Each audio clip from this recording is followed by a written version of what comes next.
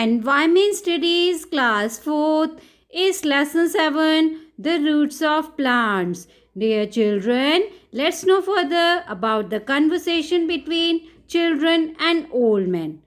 Are these plants without roots? Tirath asked, pointing towards those small plants which were pulled out. No, children, these plants are very small. Their roots are also very small.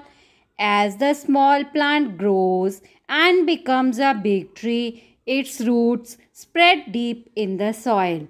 In this way, the tree is firmly held to the ground and it becomes difficult to uproot it. Babaji replied, Dear children, this is a picture of a tree. Look how the roots of this tree are spread out in earth. These roots have made the hold of tree very strong. This way, nobody can uproot this tree. Babaji, what are the other functions of roots? Sukha asked Babaji.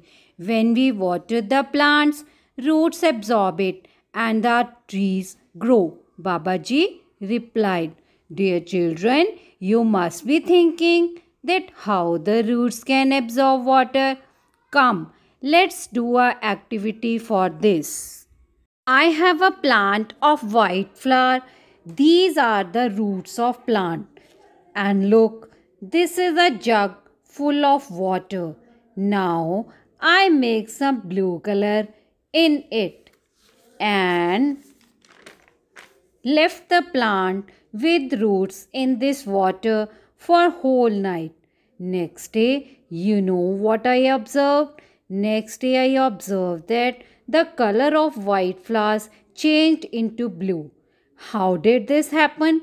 Because roots absorbed the colored water and spread to the all parts of plant. This way, white color flowers changed into blue color.